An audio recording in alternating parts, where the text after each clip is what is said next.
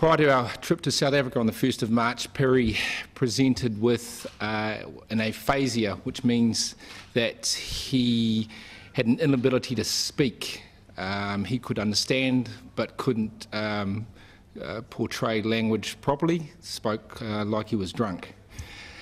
This lasted for about an hour and a half, maybe 2 hours tops. I saw him prior to us leaving for South Africa.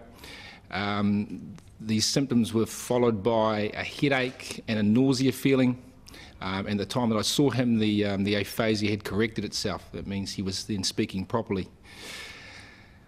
We discussed this with a specialist prior to us getting on the plane. It was felt that because of the nature of his symptoms that this was most likely a migraine or a migraine variant.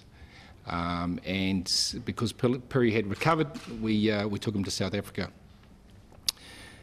In South Africa, he was monitored on a regular basis and reported no further symptoms, except he did say to me that he felt that his speech was a bit slower and that he had some difficulty finding words or difficulty articulating words and had to think about the language that he used. No one else was aware of this. In fact, if he talked to his teammates or the rest of the management, you wouldn't have a clue at all. And based on those symptoms, and he had no other clinical signs that had developed over that time, we elected to get a non-urgent MRI scan once we got back from Africa. That MRI scan was done on Monday. My initial look at that looked pretty clear to me, looking for very obvious causes inside the brain that could have been related with the symptoms, and that looked clear to me.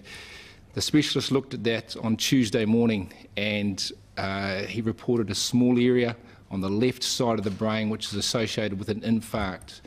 For that means a small or minor stroke.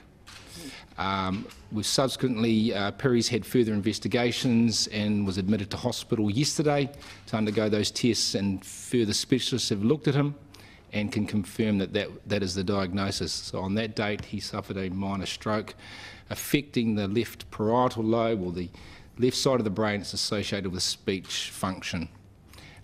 He is currently extremely well and extremely normal Piri, if you know him, and very happy and jovial and probably tweeting away as we speak.